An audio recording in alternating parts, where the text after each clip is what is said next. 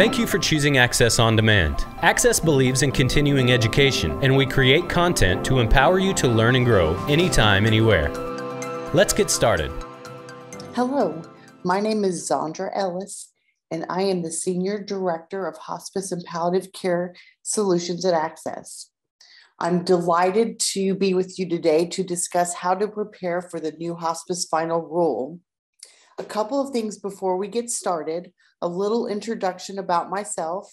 Currently here at Axxess, I work with the team that creates hospice-specific software that is easy to use and that is clinically, administratively, and financially compliant. So my real passion is in quality and regulatory matters regarding hospice. And I had the opportunity to serve the hospice community for many years at the state, regional, and local level in Texas. So whether that was working on quality improvement, maybe it was working on growth or financial management or regulatory and compliance, I really enjoyed the time that I spent working in hospice organizations and with such tremendous hospice professionals. So, it's been the joy of my life to bring all of those experiences to Axxess to really create software that is meaningful for our hospice users and clients. So while I get this set up here, please keep in mind that if you have a question, I would love for you to leave it in the chat. So when you leave that question in the chat, we will answer them after the webinar. We'll send a response directly to you, and I'll remind you during the webinar to ask those questions when they come up. So something for you guys to think about. So it seems interesting that there are hospice regulations in the calendar year 2022 Home Health Final Rule. So if you've been in hospice for a while, you remember a few years ago that some very scathing reports came out about hospice care. And it really kind of blew up, the industry. It got the attention of regulators and lawmakers, and, everybody was OIG and CMS were all in a stir. So what they did is they attached hospice regulations in the Consolidated Appropriations Act of 2021. And what that does is it amends the Social Security Act, and it adds these provisions or hospice components, right, to the calendar year final rule for Home Health Final Rule. So that effective date is January 1st of 2022. So we're going to keep that in mind as we kind of go through this and we talk about the why and what it means. So one of the things that the regulators really wanted to have in place was a process to really focus on their compliance, their compliance with their compliance, how's that going? They wanted to streamline and kind of bring everything together. In the post-acute world today, we think a lot of times about how, SNFs and home health and hospice and things are coming along so that we are kind of on the same path when we're taking care of Medicare beneficiaries, right? They're really trying to streamline everything. And so we all are reporting the same quality data, to make things better for our Medicare beneficiary patients. So what they wanted to do here is they really wanted to update the survey requirements, not only just to conclude enforcement remedies, but to kind of bring in those accrediting bodies, right, to more in line with what the state accreditation bodies, we call them the state, right, in hospice. So those organizations, what their requirements are. So we're going to talk about that a little bit, what that looks like as far as surveys go, what it means for the accrediting bodies, and also those pesky little enforcement remedies that are just no fun. So when those survey requirements were updated as part of this new regulatory language, the goal is to restore public trust after that report from a few years ago, address inconsistencies between survey agencies, right, and accrediting organizations, and also have accountability, right? So people just aren't going in and surveying organizations that maybe it wasn't the most fair survey. I think some of us that have had that happen with no real recourse. So what this does is this does allow some things to be put into place that will make things more consistent for all of us. So let's talk about the surveyors first. So the first thing that we need to know about the surveyors is they're going to be undergoing comprehensive training, right? So not just a little bit of training, but a whole lot of training. So CMS is going to provide the training for state and federal surveyors and any surveyor employed by an accrediting organization, including a training and testing program approved by CMS no later than October 1st, 2021. And we talked about that a minute ago, right? So October 1st, 2021 has already passed.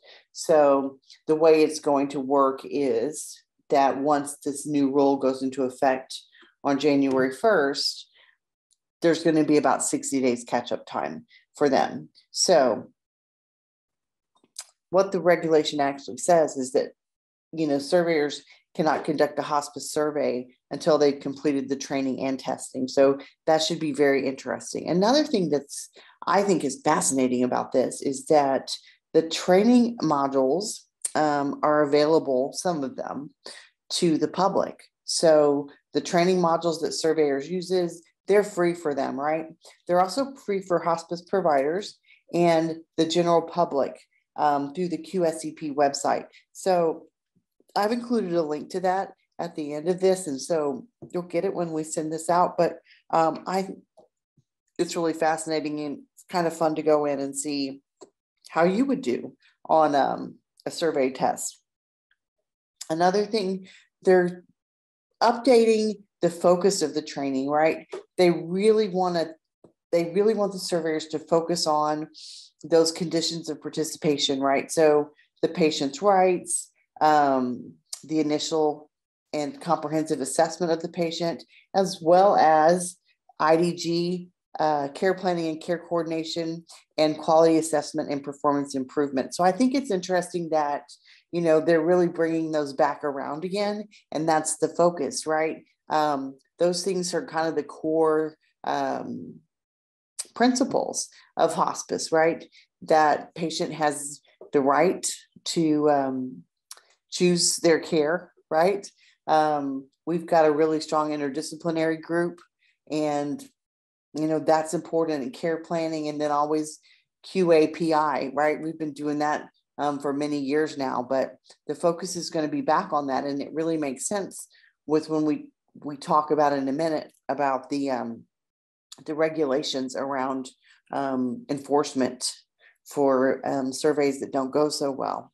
So they really want to, so the plan of care is going to be more important than ever. And, that plan of care can be a little tricky. So part of the comprehensive training is going to be to have the surveyors really understand how it works, right? How it all works together. So how the full interdisciplinary team should be involved. And I think that interdisciplinary team, the patients, families, attending physicians, they're really digging into those core principles of hospice. So that's one thing. When we think about getting ready, I mean, the surveyors are getting ready, right? They're having this comprehensive training, and they're, having to dig in, and they're having to test. So, I think that, we should really be paying close attention to those four core principles. So something for you to think about as you plan for 2022, we can see what's over the next hill. So we just need to get ready for it. And a lot of this is kind of things that we take for granted. Like we do this all the time, and we have this locked down, we know what we're doing, and we do a great job.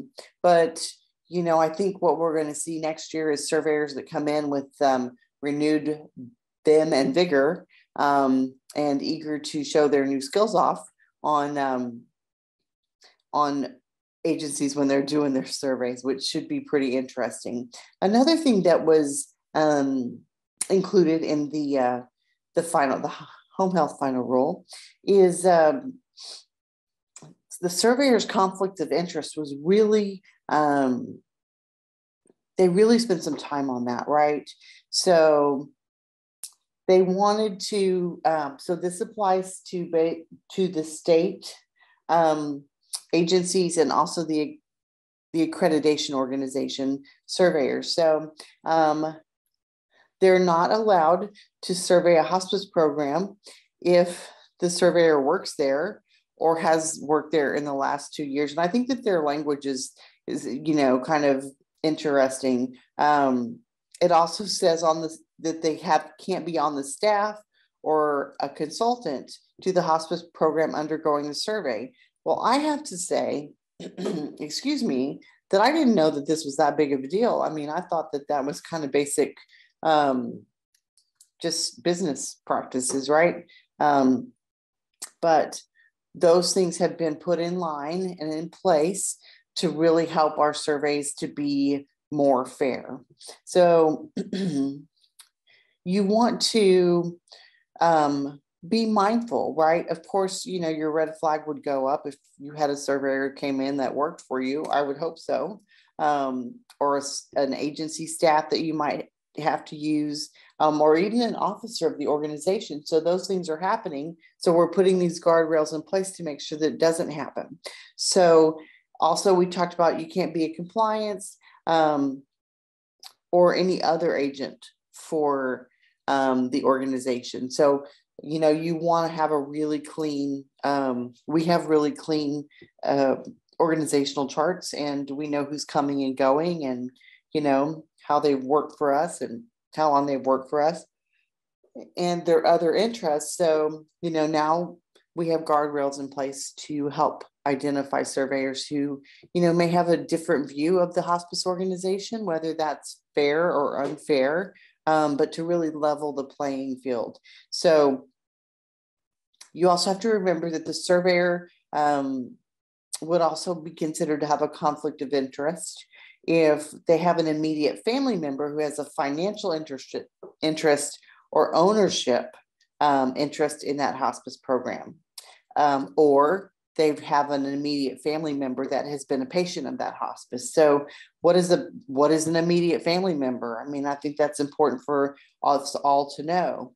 So a husband or wife, a birth or adoptive parent, child or sibling, step parents, children's brothers and sisters, father-in-law, mother-in-law, son-in-law, daughter-in-law, brother-in-law, sister-in-law, grandparent or grandchild, and spouse of a grandparent or grandchild. So that's a pretty broad definition of immediate family members, but I think it's important to, ask the questions. And sometimes, when you have a survey or come into your building, whether they're from an accreditation organization or maybe your state authority, you want, I always think survey management is super important, right? So kind of seeing that surveyor as a customer, making sure that they have all their needs met, but also, being efficient, right? Being prepared for the survey or their visit,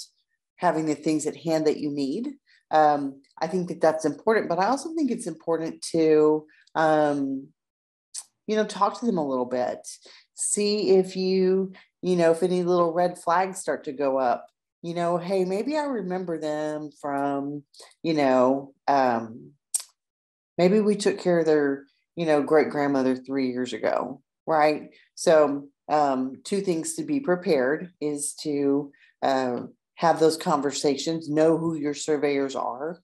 You can ask them if they have any conflicts of interest, right?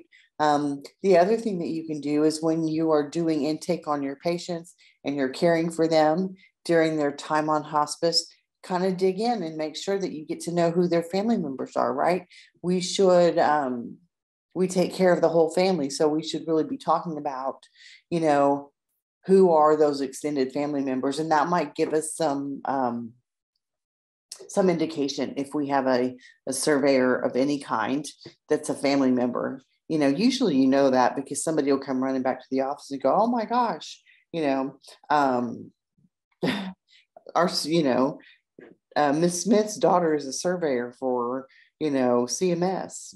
She does surveys at the federal level, you know," and then everybody goes, "Oh my gosh." So the onus, while we can be prepared, right, and we can ask the question, the onus really is on the surveyor to disclose those interests, right? Those conflicts of interest. It's their responsibility. So, and they have to have the opportunity to recuse themselves. So I think that, you know, with this new requirement and with the inclusion of this requirement of conflict of interest, the inclusion of conflict of interest in the new surveyors training and testing, I think that things are going to be a lot better. And I think that, you know, while those things are in place, that it's important that we really think about what we need to do to make sure that we're ready. So we talked about that a little bit. So another interesting thing that has kind of come up is the concept of the multidisciplinary team for survey. And I've thought many, many times, you know, I'm not a clinician. You know, I've been working with very, very highly skilled clinicians for over 20 years. And so a lot of times I say I know enough to be dangerous, right? But I'm not a licensed clinician. So I think it's interesting, you know, we've always had nurses or registered nurses, have run surveys for a really, really long time. This new requirement, it includes the multidisciplinary team. I can say that 3 times fast.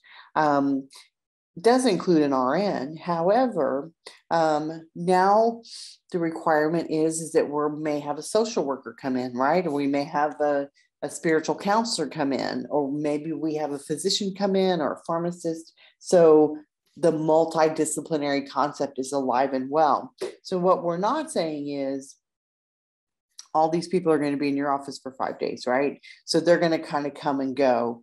But what we do know is that the RN will be on the survey team. If there's more than one surveyor, then the additional team members must be selected from other disciplines, including an interdisciplinary group. So, you know, that means if an RN needs help, it's not going to be another RN, right? They're going to be able to call in other hospice professionals, credentialed professionals to help with that. So the way that's going to be tracked by CMS, because one of the things that's important to them, right, is the tracking of survey activity and outcomes, is they're going to be looking at surveys that have more than one surveyor, right? They're going to be considering what people they have on hand. They say their current workforce, right? But we know that they don't have a bunch of social workers or spiritual counselors or dietitians or bereavement professionals sitting around their offices. So they're going to have time. They need time to build that team or those teams. So they're going to be working on that. And, you know, they're going to give us an estimate of the time frame for implementing that interdisciplinary team. So I'm really excited about that. And I think that, you know, when we're looking at the entire plan of care, the comprehensive assessment of the patient, you know, that really is on our side an interdisciplinary activity, right? So it only seems fair that we would have a multidisciplinary team come in to evaluate, you know, how we're doing. And I think that it's going to shed some positive light on the care that we're giving. So let's talk a little bit about survey consistency. So this is an important one. So we see here that we've got CMS, that they do their monitoring, right? They look at corrective action plans and they looked at corrective actions. And so what that comes up with is a disparity rate. So I'll explain that a little bit. So Many of us are familiar with the Form 2567, the CMS Statement of Deficiencies and Plan of Correction. If you aren't familiar with that, well, good for you. We'll learn a little bit about it today. So what they do is they look at the 2567s, and they have state operations groups, which we all know before as their regional office, right? So every state has one or two regional offices where CMS has set up camp, and that's kind of their remote area away from DC where they do their work. So I'm still inclined to call them the regional office because survey operations groups, the acronym is SOG, and they wrote that down. So I think regional office is better. So what they're doing is they want to make sure that when they're looking at state or federal surveyors, that they're also looking at those surveyors for the accrediting bodies, right? So JACO, CHAP, ACHC, that they're looking at those. And so the accountable organizations, the accrediting organizations, I can say that 3 times, they actually go through validation surveys conducted by the state. So I think that's really interesting. I've never heard that before. I knew it was a thing, but to see it in writing is kind of interesting for me. So validation surveys are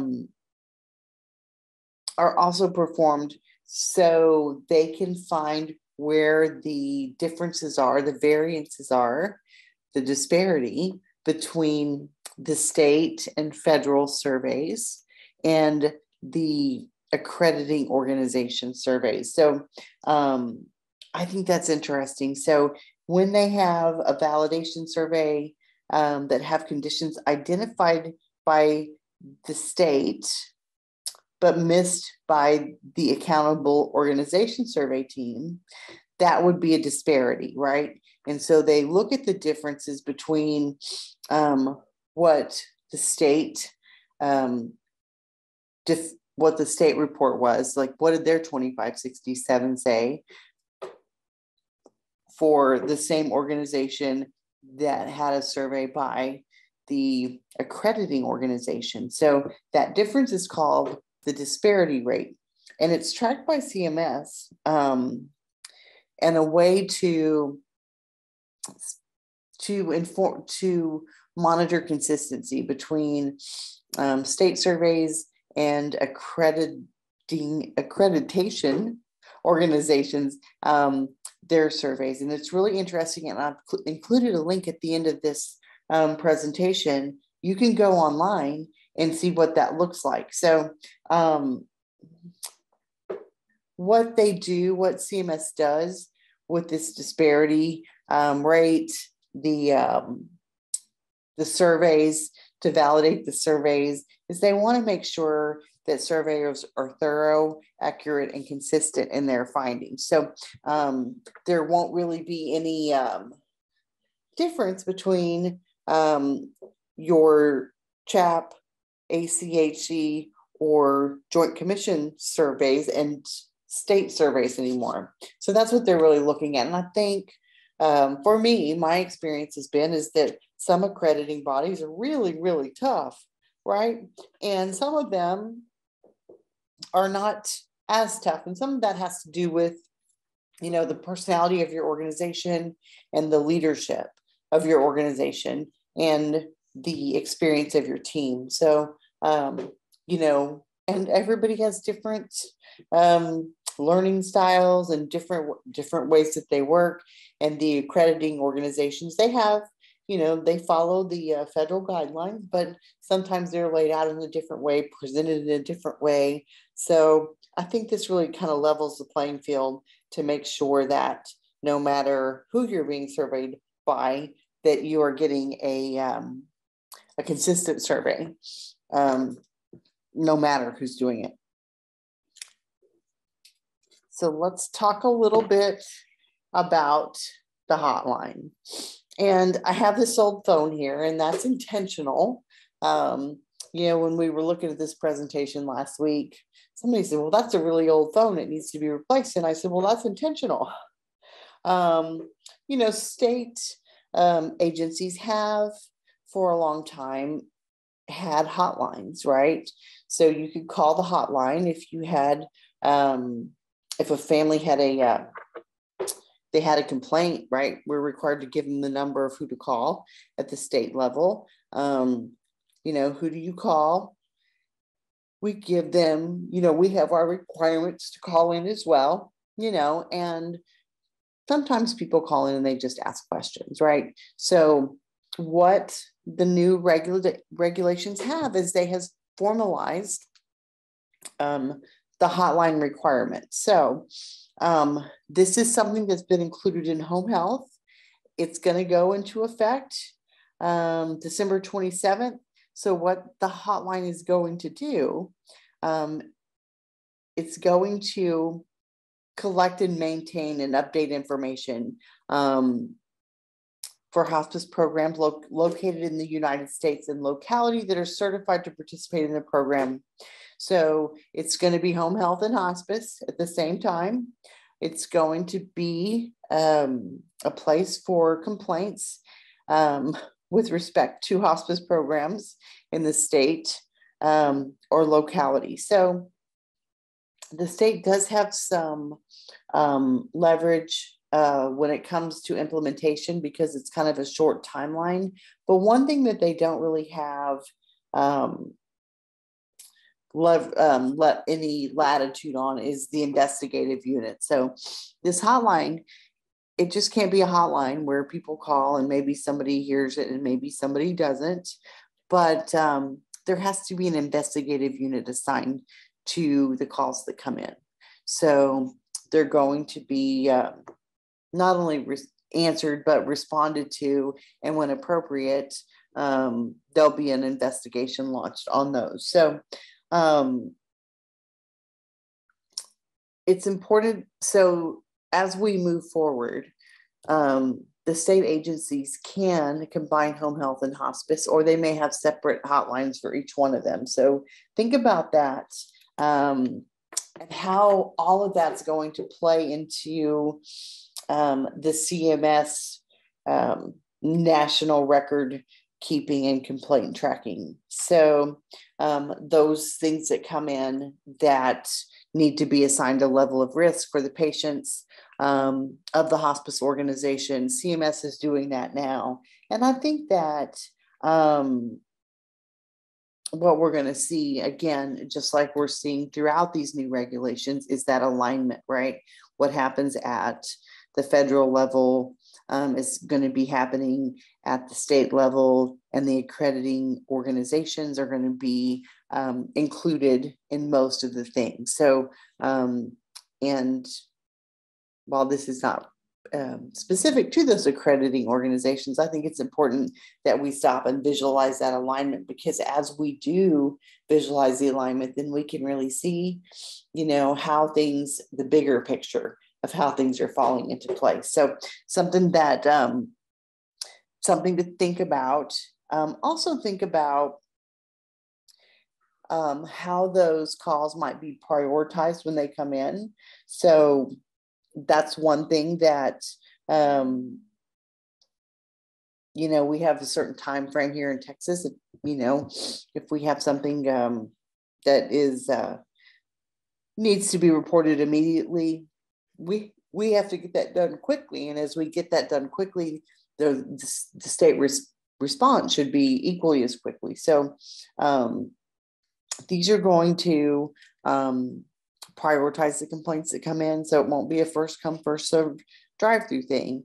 We're going to be prioritizing the most significant complaints first as they go through. So as you're caring for your patients and preparing for this new requirement, I can get on my soapbox about this, and you guys are just lucky I don't have a long time, but I cannot stress the importance as organizational leaders that you are intimately involved with complaints that come into your office, right? Because those complaints turn into bigger complaints that now can be called into this hotline at the state level and at the federal level that, can get out of hand really quickly. And I say that not lightheartedly, but more candidly, right? So we don't want, obviously, we want to respect the rights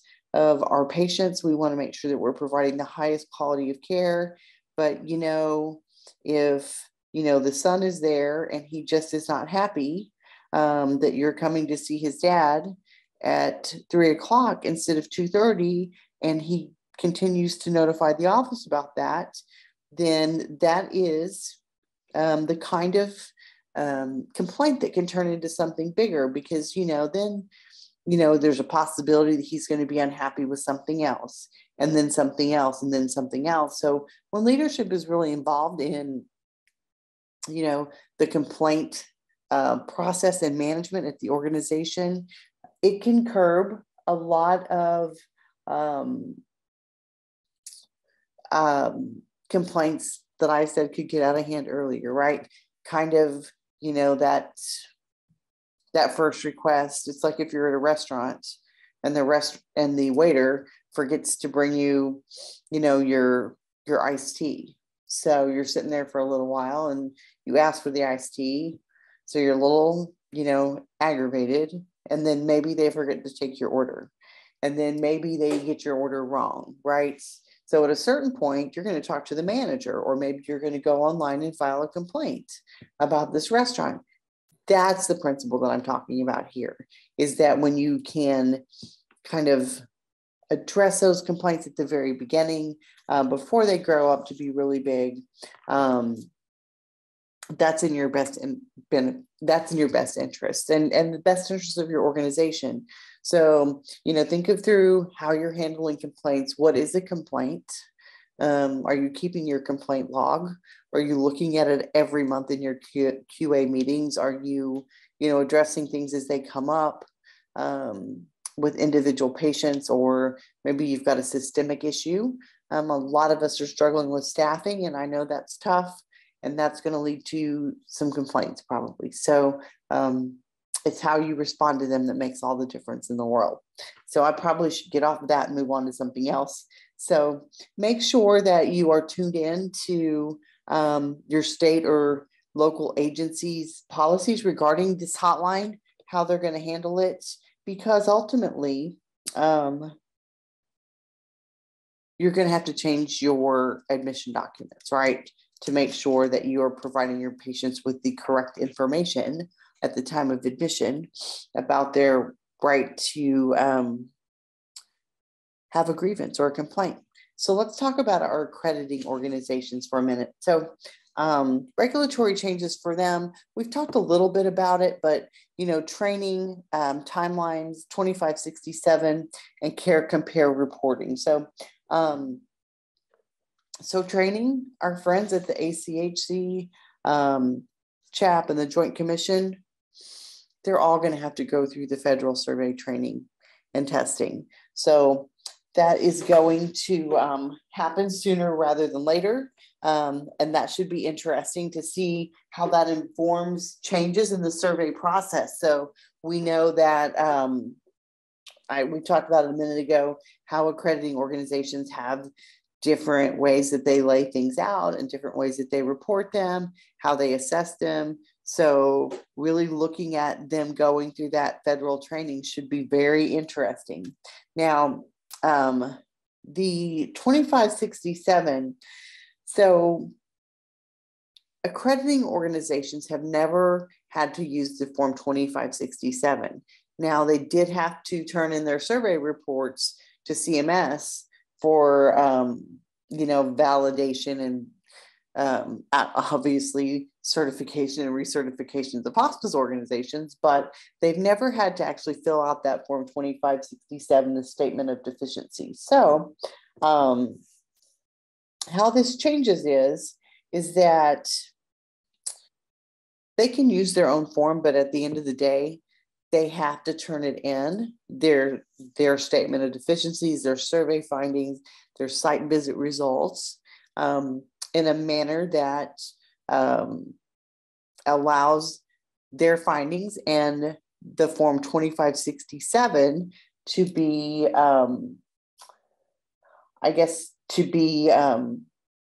standardized. I think that that's important. So what they've done in this final rule is the accrediting organization, like I said, can continue to use their own form for whatever they want to do, but they have to submit the 2567 to CMS. So that's going to be something very new for them. So not only are they going through the federal training and having testing on that training, now they're going to have to fill out the 2567. And the reason that's important is because these survey deficiencies, the 2567 reports are going to be available for the public. So it makes sense that every hospice has the same report, right? So that's super important. So the accrediting organizations, they can keep their own form for the plan of correction, but it has to have the elements of the CMS required plan of correction. So you think about what that looks like. You want to make, in my mind, I always say, well, you wanted to figure out what happened, who was affected, who possibly could have been affected, and what is your action to keep it from happening in the future. So that's from my long-term care regulatory days and the days of yawn when I worked in long-term care in an environment where there were enforcement remedies like hospice is having imposed this year. So, you learn to be overly stringent and to be really dig into the little things that make a big difference in the end. So I do want to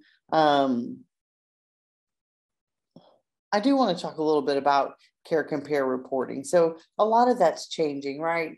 The hospice quality reporting program is changing what they have on the hospice compare or care compare. And now we're going to have our statements of deficiencies posted out there for the world to see. So really think about your compliance program and think about how you leverage your software to keep up with your reports, your quality, and keep everything running smoothly because it's fixing to be out for all the world to see. Okay, here we go. Let's talk about these enforcement remedies. I know if you have worked in if you've worked in long-term care, especially long-term care, you know what enforcement remedies are, and they're not pleasant. And I have every confidence that everyone on this call will not experience enforcement remedies in the near future. However, it's important that you know about it so that when maybe you take a new position or maybe something changes at your organization and it looks like that there are some serious survey deficiencies, you want to know what the enforcement remedies are going to be. So the first thing is what are we thinking about? What are the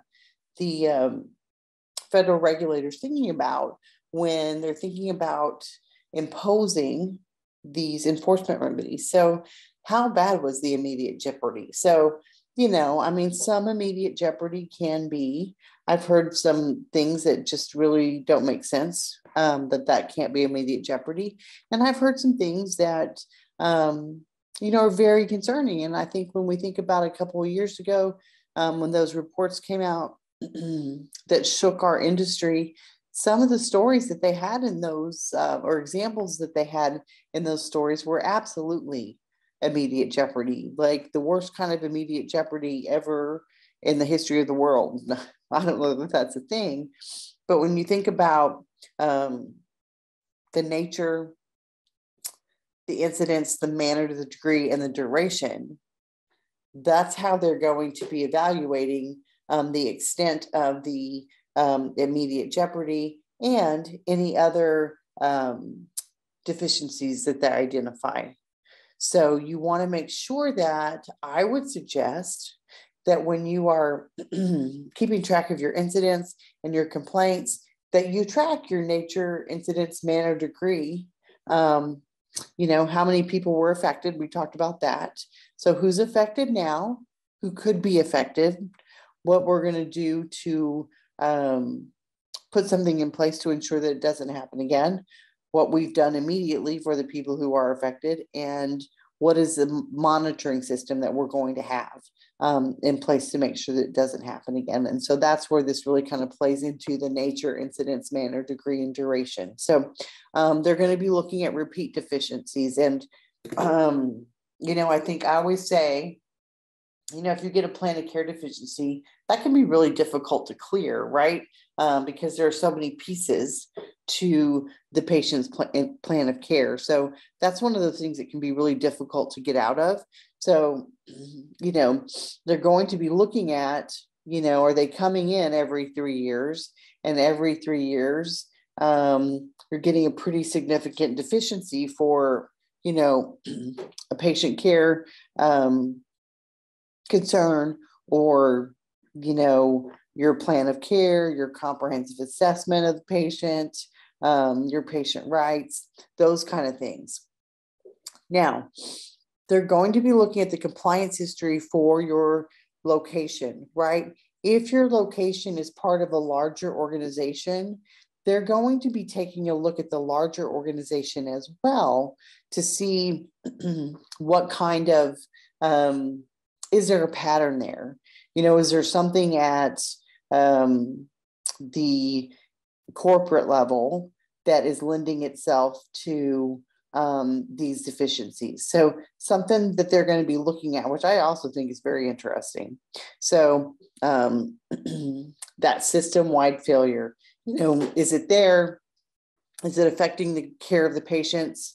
You know, and how quickly is it going to take a surveyor to go raise the flag for an enterprise organization and have, you know, surveyors at every one of their offices in short order? So something that you want to think about, something you want to make sure that, you know, your policies and procedures reflect the care that you're providing, but also reflect the needs of your organization and the larger organization as they align with the goals and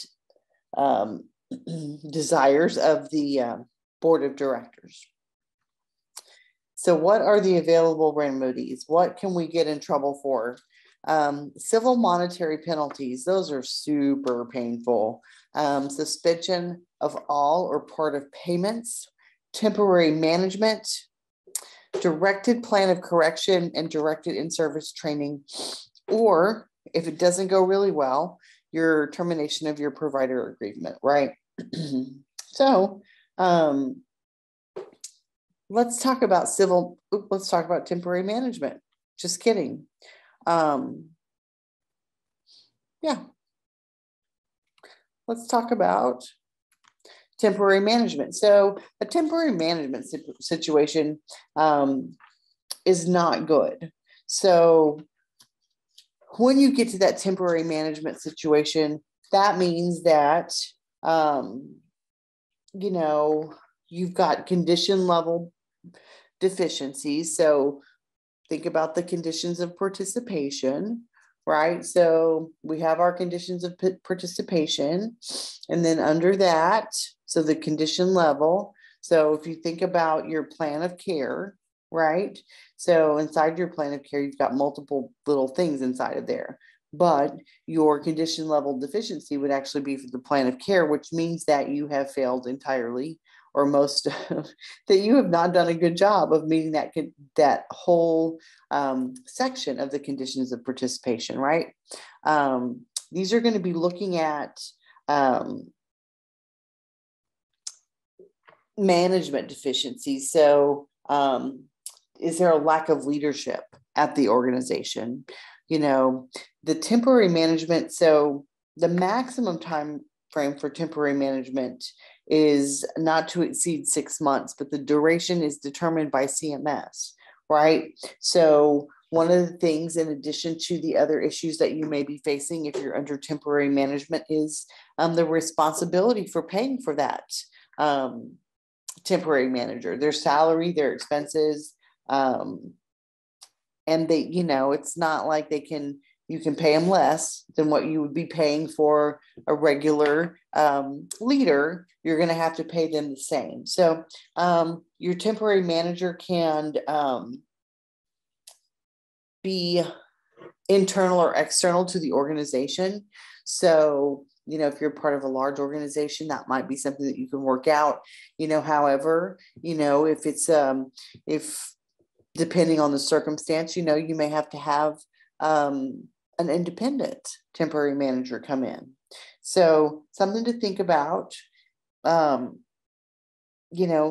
going to be acting under the supervision of the organization's governing body. So think about that.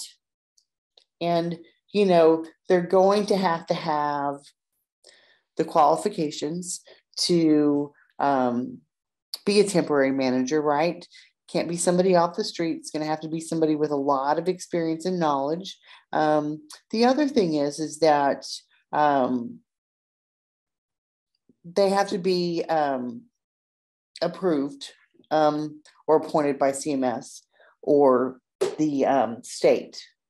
So, it's not easy. Ending the temporary management is going to be when things kind of fall back into compliance, but it can't be more than 6 months. But, there needs to be an immediate plan to end your temporary management as soon as it starts. So let's talk about civil monetary penalties. Civil monetary penalties. So these are penalties for significant deficiencies, right, in operations. So a civil monetary penalty per instance can be $1,000 to $10,000. It can be per day, so $500 to $10,000 with a daily maximum of $10,000. So when we talk about per instance, we're talking about a single event of noncompliance that's identified and corrected during a survey, right? The per day is going to be something about that is ongoing. It's going to be at the IJ level for a statement of deficiencies. So pretty significant. So it's important to know that, keep in mind that you have a daily maximum, but this is a civil monetary penalty per day at $10,000 a day. That can drain you pretty quickly. So what is CMS thinking about when they're thinking about their civil monetary penalty amounts? Like, how do they determine what's going to happen? So again, we kind of go back to the size of the hospice organization and the size of the program and its resources, right? So they're going to be looking for a strong QAPI program, right? That's going to get you a long way. And, again, I'm a big fan of the monthly QAPI meetings where you can really dig in and solve some problems in a short amount of time. And that's going to really help you here as well if you find yourself in a situation to where you might have civil monetary penalties imposed. So you want to make sure that that QAPI program and just your system in general is supportive of providing the right care. Make sure that the patient is safe and avoids risk. It's it's the basics, right? So we want to make sure the patients are well cared for, right? We want to make sure that, you know, if there's a complaint of any kind of harm, that we handle that very quickly. You just want to make sure these are all about patient health and safety. So that's what you're really thinking about. And so as you think about your hospice organizations, think about what guardrails you kind of have in place for the health and safety of your patients. So if you have a number of deficiencies that would require civil or reach the goal of civil monetary penalties, you can get dinged on multiple, right? So maybe you are on a per day thing, and maybe they said, okay, well, $500 a day for a health related issue that's widespread, affecting most of your patients. And by the way, we're going to give you another $500 a day for a safety issue that we found that seems to be widespread. So then you're up to $1,000 a day. So they can do multiple deficiencies. They can't go over the $10,000 a day. That's really important to remember as well. And when you're talking about the civil monetary penalties, you always have the right to appeal those. And it's really important that those appeals happen as quickly as possible. You know, in the event that you're victorious and you win your appeal, that stops the money coming out of your payments sooner rather than later. So thinking about the ranges, so a lower range, like I mentioned before, you know, $500, that's really kind of a slap on the hand. But as you go up and things get to be, you know, more severe, you get to that $1,500 to $8,500 range, and then the $8,500 to the $10,000 range. Those are all important numbers to remember. And, you know, I think when they talked about survey history before, and when they're talking about resources and all of those things, I think that when there are continuing issues with the hospice organization, and, you know, the surveyors are coming in and they're finding the same thing over and over again, and it's not just something really minor, you know, it's something pretty major, you know, you're going to bump up to that upper range pretty quickly, right? So you want to make sure that you're familiar with what those ranges are for, specifically for your area, what you're seeing. Make sure that you go back before the first of the year and look at your survey history, right? If you're part of a larger organization, you know, there should be some activity around understanding, you know, what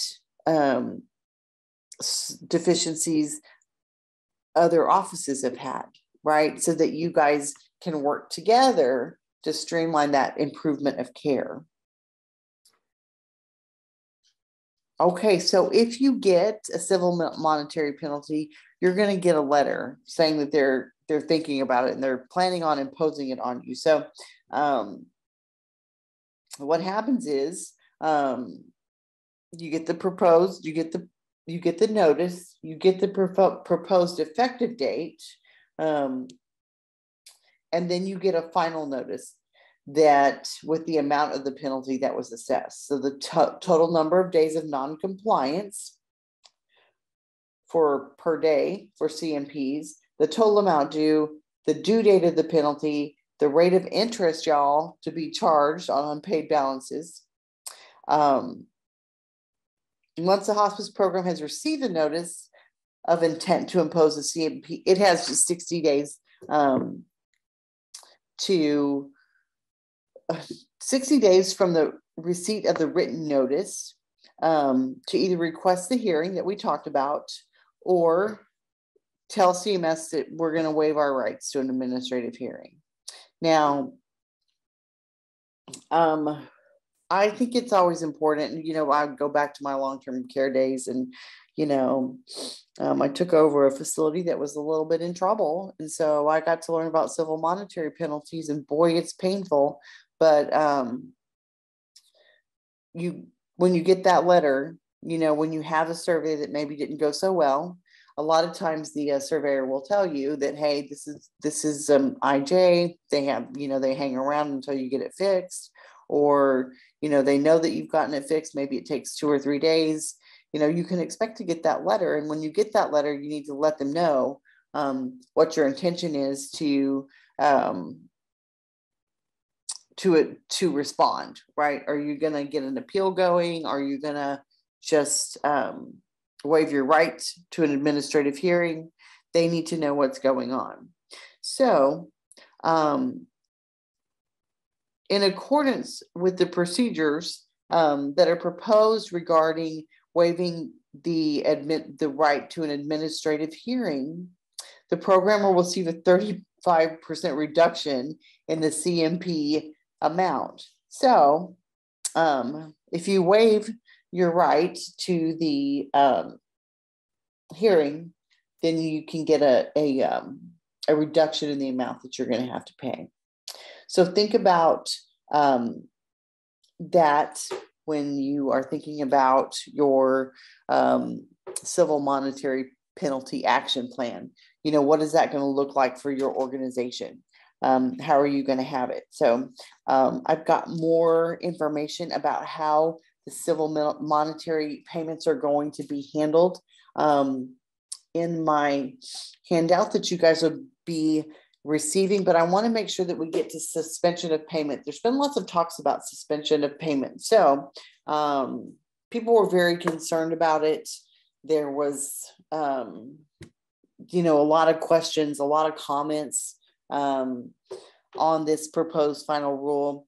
It's important that if it goes far enough, we've done everything that we possibly can to address the issues that are going on with our hospice organization, and we still have problems.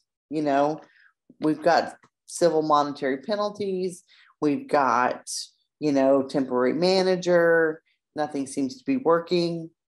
They can stop payments to your Medicare payments to your organization.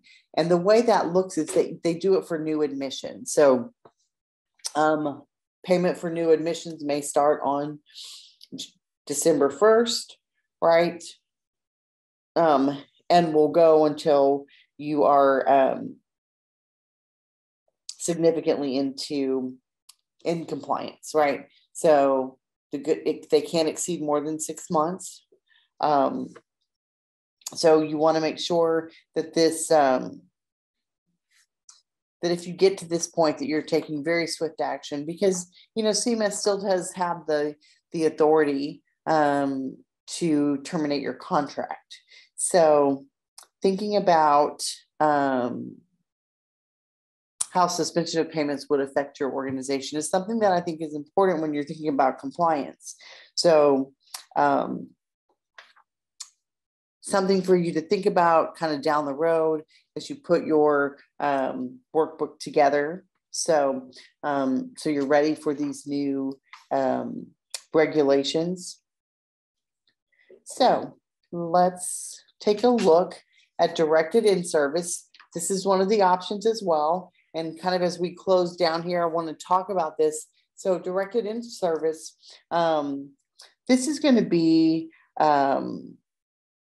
where staff performance resulted in non-compliance. And it was determined that training was the best thing to do, right? So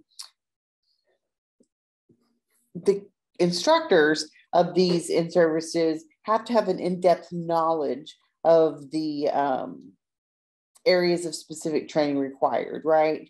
And the training should be, with the goal of the training should be significant positive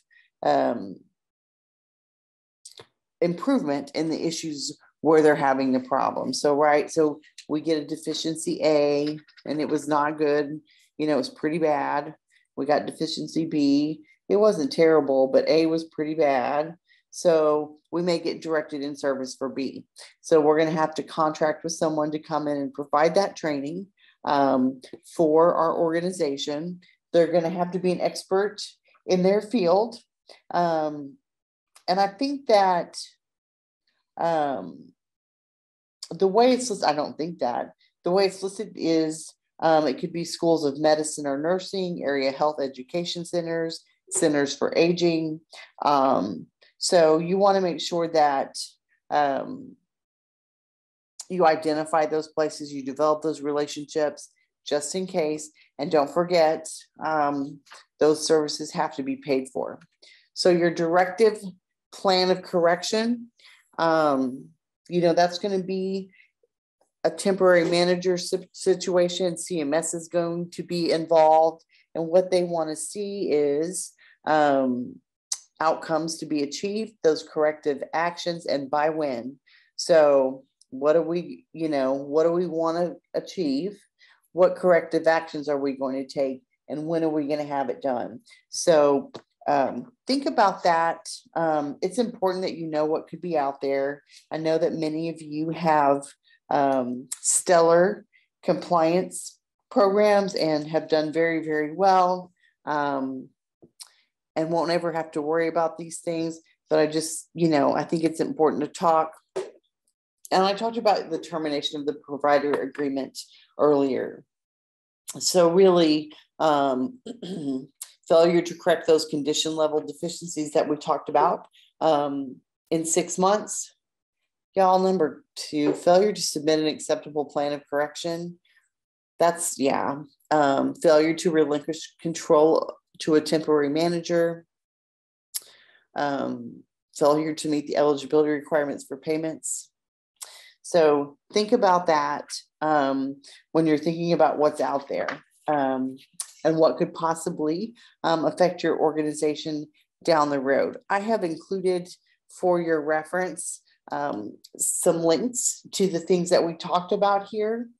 And I want you to know, kind of as I wrap up here, I appreciate you joining this webinar today. It's always fun to visit with you guys and to provide some ideas and thoughts of how you can be prepared for changes that are affecting our industry, seems like on a daily basis. If you have questions, please make sure that you include them in the chat like we spoke about before. We'll follow up with you via email. We'll also send a link to everyone who registered to this presentation, as well as the recording, so that you can share this with your colleagues. We're so glad that you joined us today for this webinar, and I hope you have a wonderful day. Thank you for joining our on-demand training today. Axxess is the only home healthcare technology company approved by the American Nurses Credentialing Center to offer continuing education credits and the most recommended home health software on Software Advice. You can watch more on-demand training videos through our industry-leading help center or at axxess.com, where you'll find tutorials, blogs, white papers, and answers to frequently asked questions. Axxess, empowering care anytime, anywhere.